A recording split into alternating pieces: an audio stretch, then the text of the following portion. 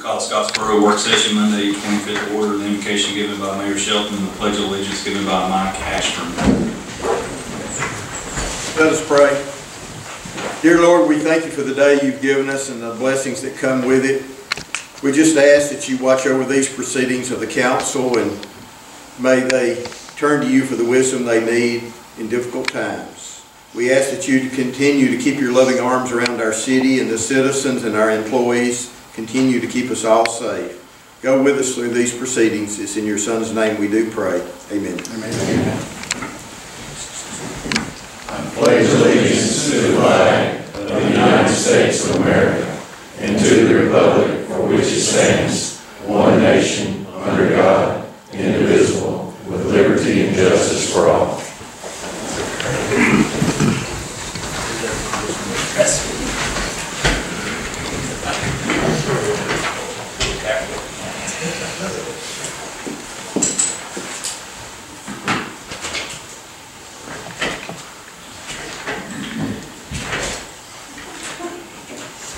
First item on the work session is Calvin Cornett and Levon Wolf.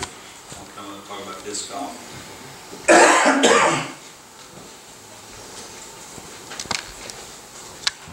I'm actually from Huntsville, but Calvin asked me if I would come over and help him with this presentation. And Calvin's a relatively new player, but he is pretty typical of what we're seeing nowadays. Those of you who are not familiar with disc golf is actually, by a lot of the studies that we've had done, I'm going to say we, the Professional Disc Golf Association, yes, there is such a thing. It's the fastest growing sport in America. I was one of two guys that brought disc sports to the Southeast back in the early 70s. Kind of tell you how old I am.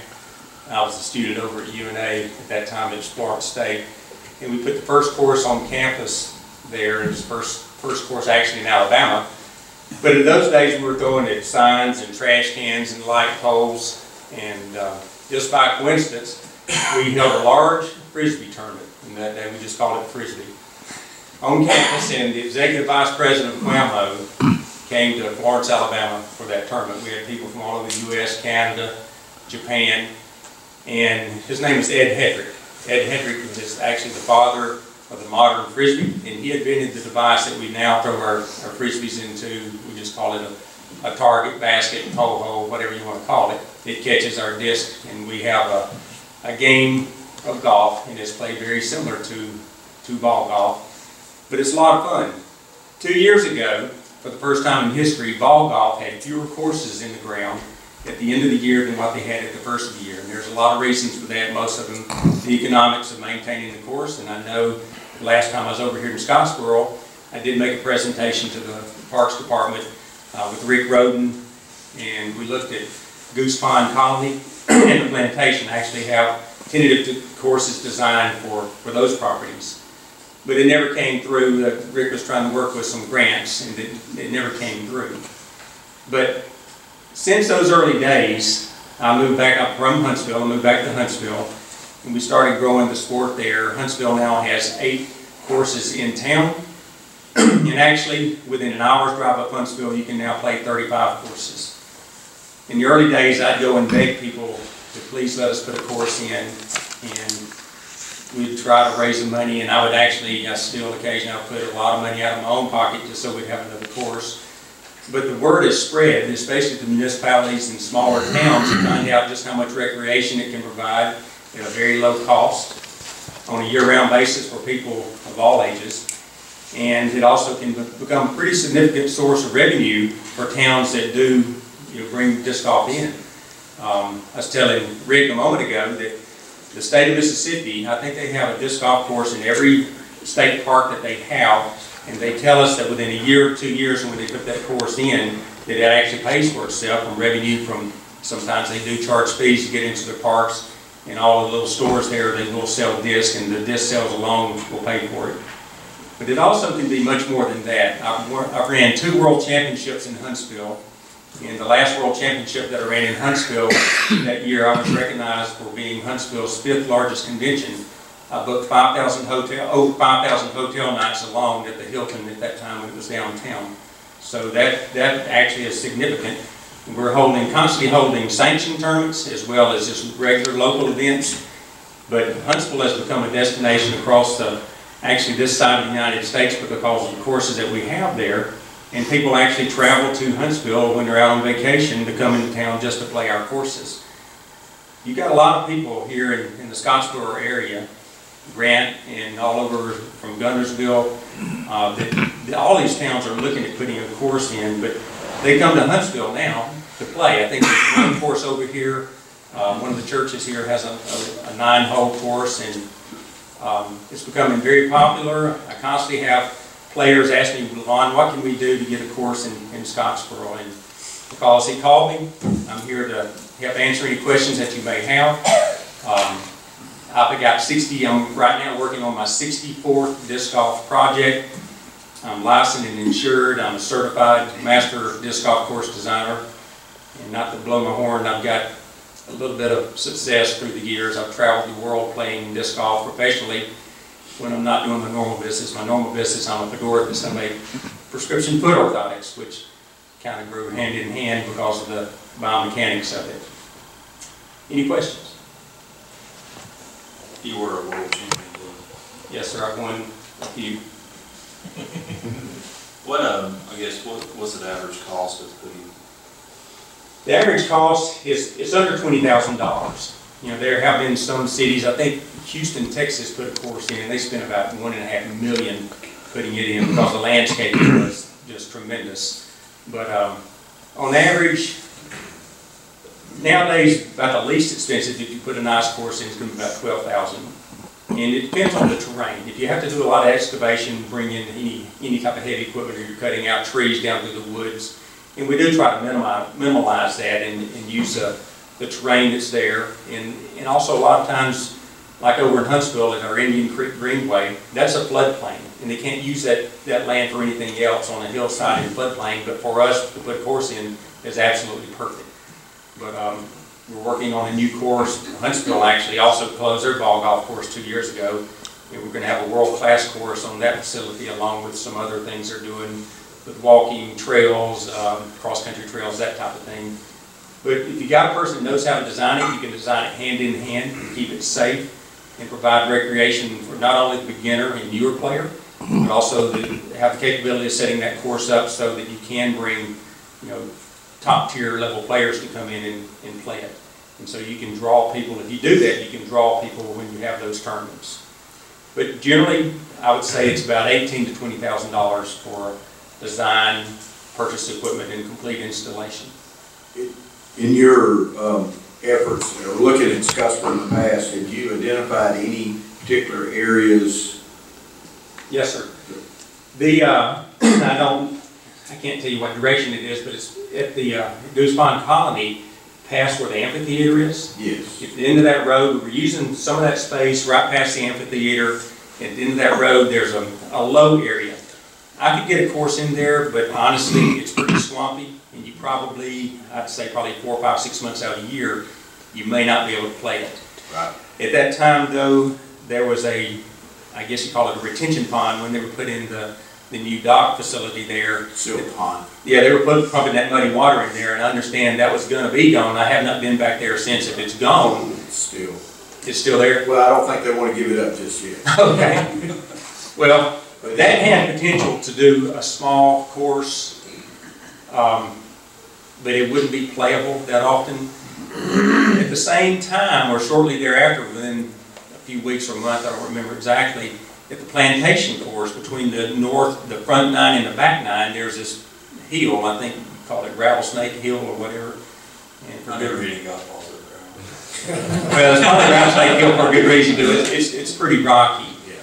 But I spent probably 4 or 5 days out there tentatively mapping out a course, and it's doable. And actually, during that time, they had bulldozers out there doing a lot of clearing and cutting, and it was looking pretty good. And I had designed I could work it in so it wouldn't be any hindrance to anybody who's playing ball golf out there. That's the best site that I have seen here in the Scottsboro area. If you have any other parkland, I'm not aware of anything specifically. I'm always more than happy to go out and take a look. And as I mentioned a moment ago, first and foremost, actually nowadays, I turn down more courses than I accept. Number one reason is people try to put it where it's not conducive and it's not safe. If you look at these discs, the top tier player nowadays, the average professional level disc golfer, can throw one of these things about 500 to 600 feet, and the world record is over 1,100 feet. And so it flies very fast. It's not something you play catch with, just like you would try to catch a golf ball. You don't want to catch one of these. But I can put one in safe, and a person that doesn't have experience doing that, you don't want them doing it. How much acreage are you talking about when you look at designing the facility? The smaller, earlier courses that we put in, Bronze Spring Park in Huntsville was the 7th course installed in the world. We got 2 of the first 10. Redstone Arsenal was the 9th. Bronze Springs is on 9 acres. But that was designed when we were literally throwing frisbees and not something that flies like this. I mean, that was when we were throwing them 250 to 300 feet. We still play Bronze Springs. It's still somewhat relevant as far as being a tight accuracy course. But 10 to 12 acres is an absolute minimum, and that would be pretty much considered to be a recreational course. Generally for a really nice course, you need about 30 to 50, 60 acres. We're actually sitting the Indian Creek course I mentioned a moment ago. The actual length of Indian Creek is just over 10,000 feet. We measure disc golf in feet, not yards. But the new course at John Hunt Park in Huntsville there will be 11,400 feet, and it covers probably about 8 or 9 holes previously that was the ball golf course. But you can mix it. You can have even tight, close to walking paths. I've got a number of holes in the Indian Creek Greenway. It's right there adjacent to a walking path, but you have to know how this flies and how the average person is going to throw it, and how the average recreational person is going to throw when they screw it up, because they're going to.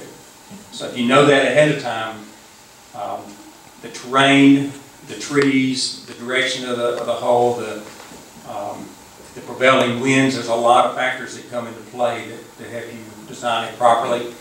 And you know, we've had disc golf courses in Huntsville now since 1976. And yeah, I won't say we probably hadn't had some people that's gotten hit occasionally. But I've never known any injuries in Huntsville at all. And we've got a lot of courses and parks in multi-use facilities. On average, if a guy comes in to play, what does it cost? Not a dime. Nothing other than the cost of your disc. This disc costs $18. And so that's pretty inexpensive. The normal disc is going to cost anywhere from $15 to $20. I guess like ball golfers or stick golfers as we call them, they may chase some clubs that's no longer made and pay ridiculous amounts. And believe it or not, we do the same thing. I've got a disc in my bag that it's like $200, $250 because I can't find them anymore. And crazy, but I'd pay that for it because nothing else flies like it. Also, another benefit, along with the average price of this, because it's a very, like, age doesn't have much of a, like, it doesn't really matter how old you are. You see, like, you actually see a lot of kids. I saw a 12-year-old who was throwing 460 feet the other day.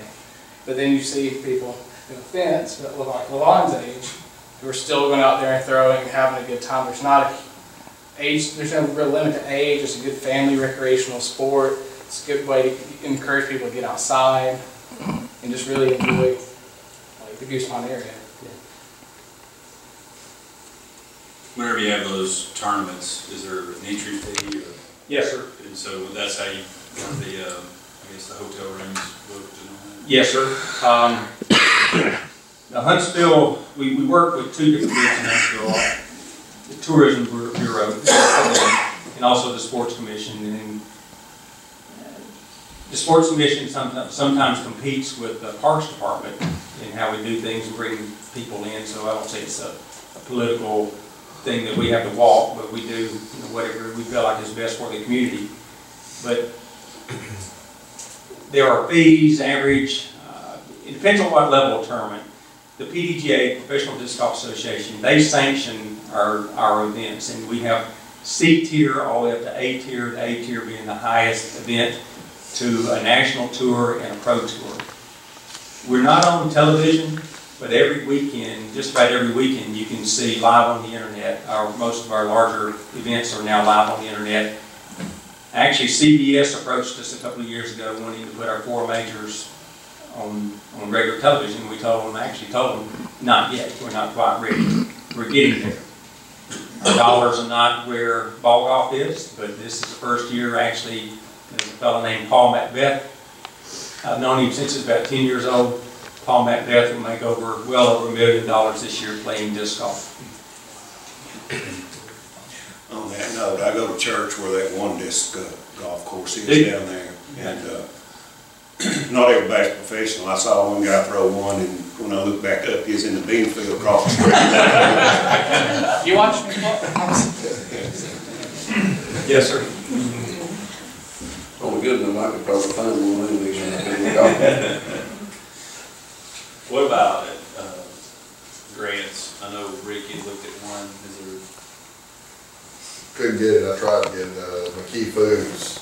Little Debbie was trying to put a physical activity in every state of the nation.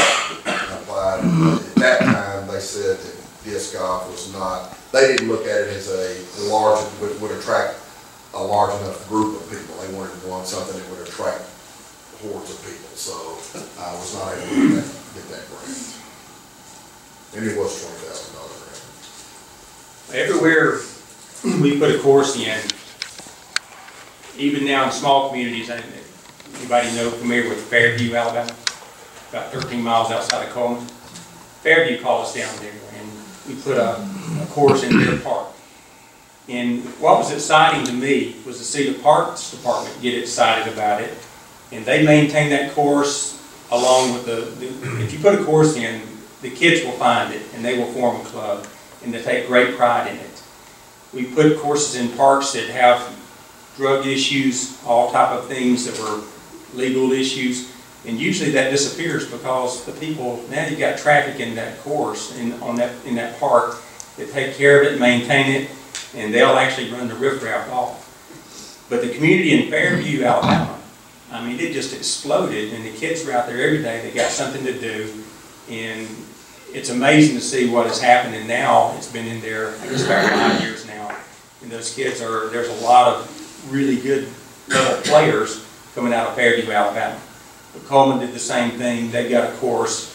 Hartselle now has 2 courses. Decatur has 2 courses. Actually, Calhoun over in Calhoun Decatur campus, I put a course on that campus last fall, and now I'm putting 6 holes in the Huntsville campus, but it's just a small prototype course. But everywhere we put a course, the people come and they play, and they'll start hosting events. But the main number one thing, as he mentioned a moment ago, is it does provide recreation for all ages.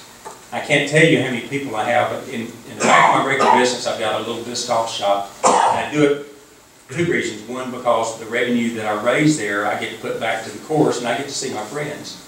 I can't tell you how many people I have coming in during the day that they're retired. They're my age and older, coming in to buy discs so they can get out, because it beats what they say just a regular going out for a walk. Now they got a little bit more exercise when they're playing disc golf. And if you've never seen anybody actually throw a golf disc, it's way more physical, it can be way more physical than ball golf.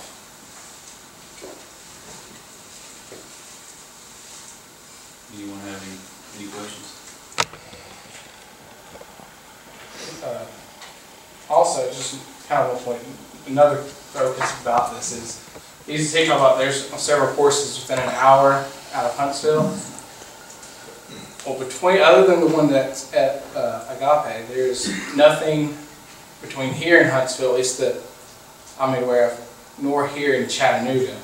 Scottsboro is kind of geologically is in a pretty good central spot to kind of try to, Sand Mountain, and your local areas around Bridgeport, and then when you bring in tournaments and stuff, you kind of had a good note of, I'm sure, Huntsville's group would come, then Chattanooga's big club would come, and so you kind of have that good middle ground to draw in more people in areas that have a longer drive. There's nothing in northeast Alabama. I think the closest course here may be Cloudland Canyon.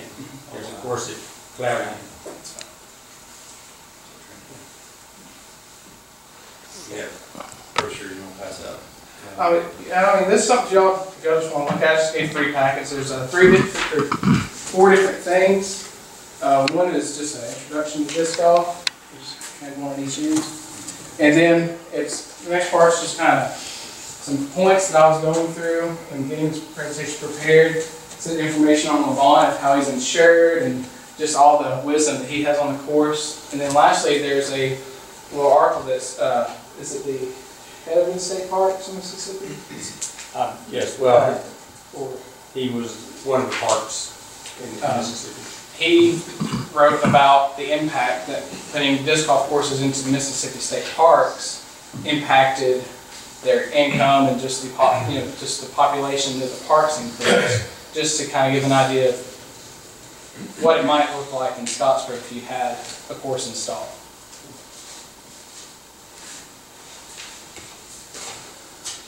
Thank you. Thank you. Brenda Ivy.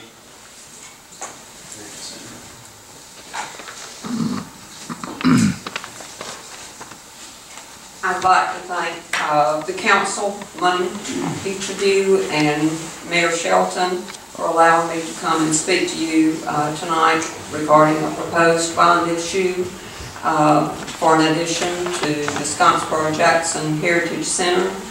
I'm serving as spokesperson for our museum commission, and I am proud to say that we have a majority of our board members here in attendance tonight, along with our director and her assistant, Jared Holcomb. And I would like you all to stand real quickly and let the council see while it's here.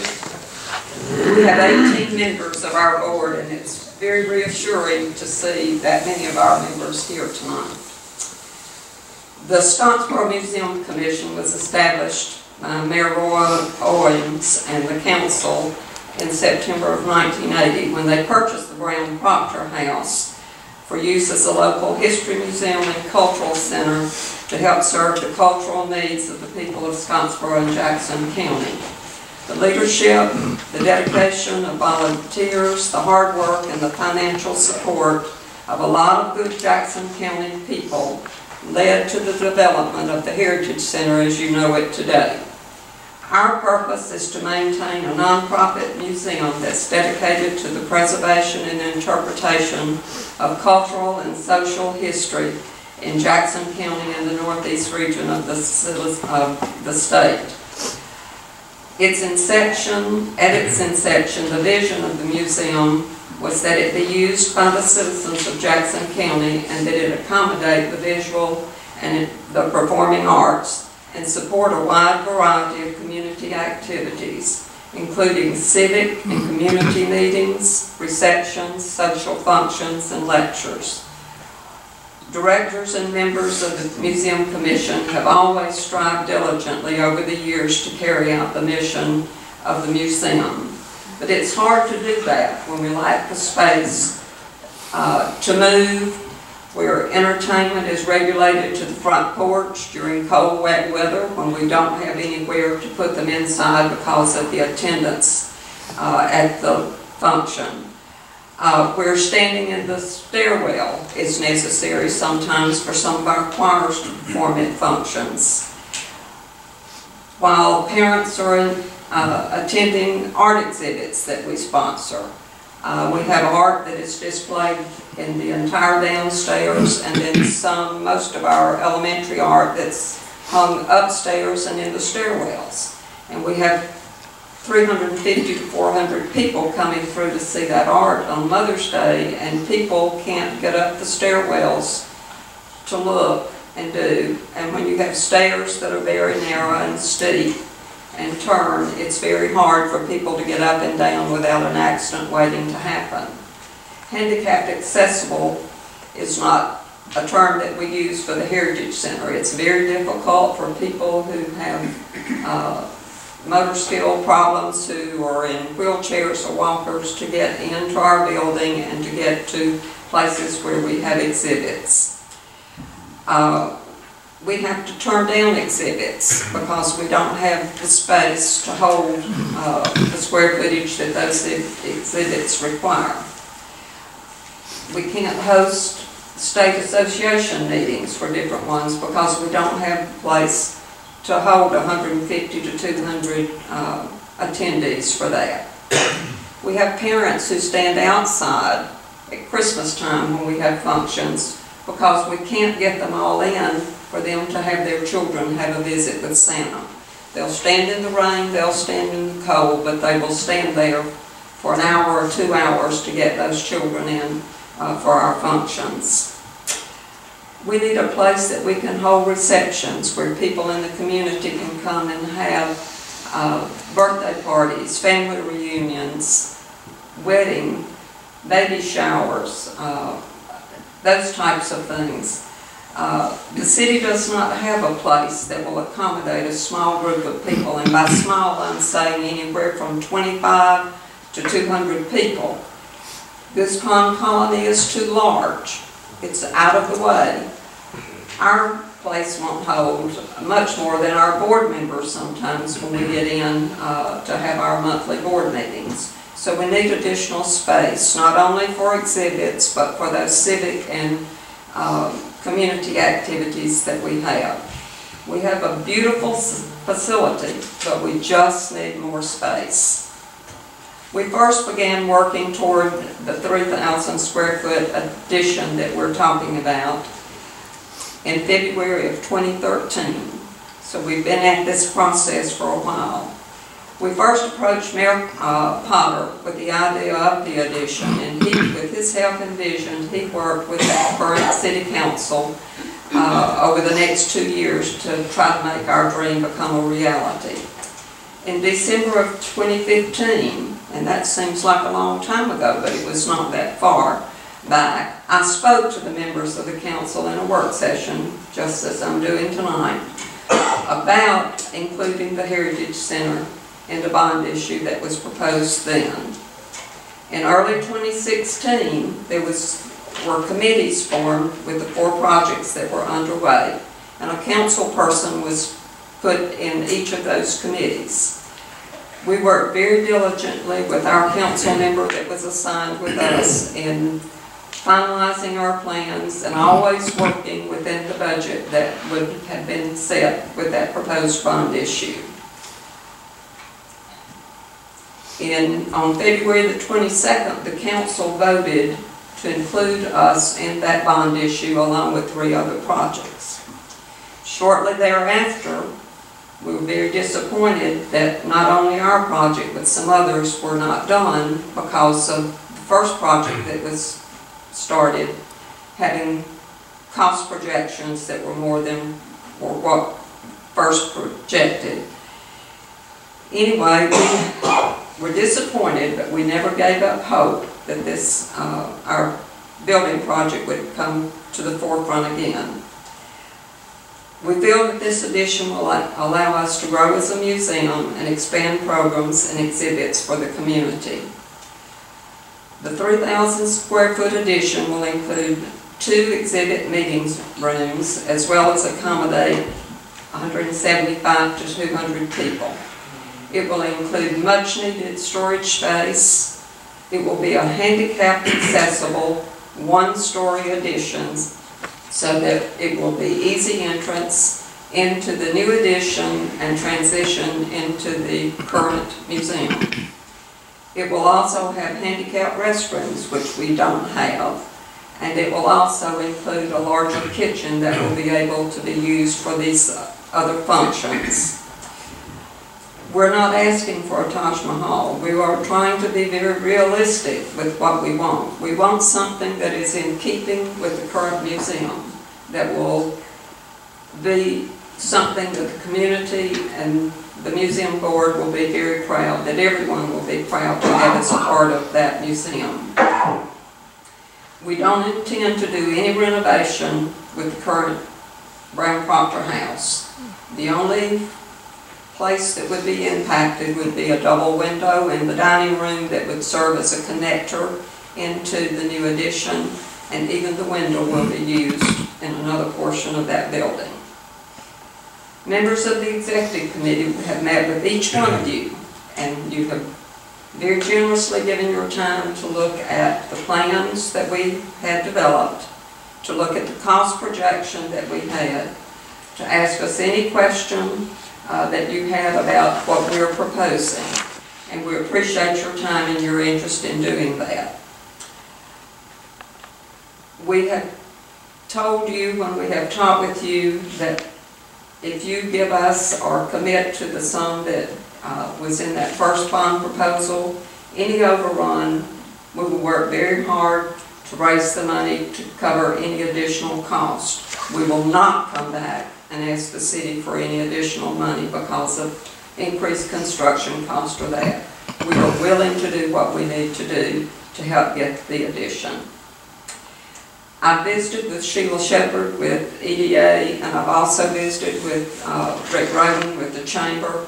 They've looked at the plans, and I asked their input of how they felt that those plans and the addition would contribute to them doing their jobs in selling Scottsboro and what impact it would have. Ms. Shepherd was very enthusiastic and could see how that would help them when they bring businesses in that are looking to relocate or industry looking to locate here. I gave you a copy of the letter from the Chamber of Commerce that I received with their input and their thoughts on what the addition would mean to the community. Your yes vote on the proposed bond issue that would include the addition for the Heritage Center will show the citizens of Scottsboro and newcomers that we are a progressive citizen, a progressive city who holds our past in esteem and reverence, and that we look forward to the future of our city with pride and progressive growth opportunities. The projects that have been done in the past, whether it's ball fields, dog parks, RecCom, any of those have all been of value to the city. And they're mainly geared toward young families. But they help attract industry and their employees to Scottsboro. And this is important when we're talking about bringing folks here. And we feel that the museum and the service that we do, the work that our staff does with genealogy and the outreach they have with that, all of that is important to and will be an asset to the young folks and the older ones in our community, and will also show that we are interested in the preservation of the area's history and its historical resources. That museum property and building is a city-owned property, and we're very pleased that we have the opportunity to reside in that as a museum and have those grounds and facilities and the buildings that we have there. It's a beautiful place. It's a wonderful place to hold functions and to share with the community, and we think that the addition will make it an even greater investment with the community, and that it will continue to make Scottsboro a great place and a beautiful place to be. I thank you for your time and for your consideration, and hope that you will vote yes on this bond issue and the possibility of including our addition with that.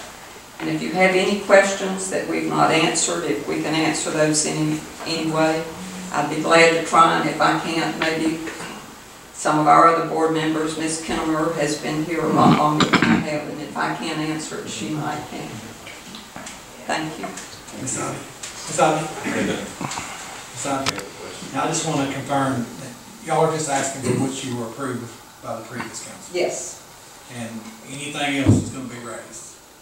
If you give us the amount that was there and the additional is $100,000 or $125,000, I'm not going to come back and stand here and ask you for any more than what you have approved. We know that building costs have probably increased 10 to 15%. We're willing to do what we can to negotiate and see if we can make any changes without losing our square footage or the integrity of what we're proposing to do. And if it means that we have to raise the additional monies, we will do everything in our power to raise the additional to fund it and not ask you to do it. Have y'all had a contractor at all give you a price? We had gotten so far with the plans that we had back in January of 16. We had made all of our decisions. Everything was ready to go.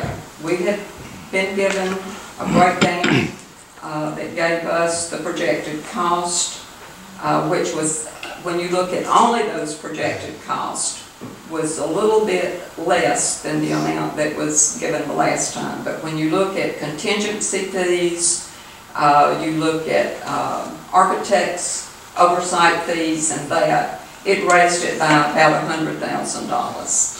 So we anticipate something in that neighborhood and know that we'll have our work to do too. I got a question on this item. Yes. What was that dollar amount? What The was dollar amount that the council agreed to give? 500,000.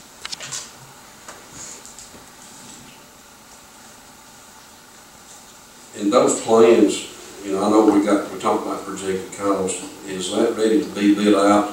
No, I'm sorry, but, because I was involved in. He was, Yeah, yes. we had to put a stop to the architect because fees were going up and couldn't We're not forecast the sure. money being there, and we had to stop those architectural fees because they were going up. When they saw how the first project was going, that was when the decision was made to stop all work at that time. I've got a phone on all that. Yeah, they had done a tremendous amount of work. So do we know how far along, I mean, how much more work we would have to do to get it ready to have any? I'm assuming that the same, They never did get to the detailed plans to put it out to bid. We stopped it.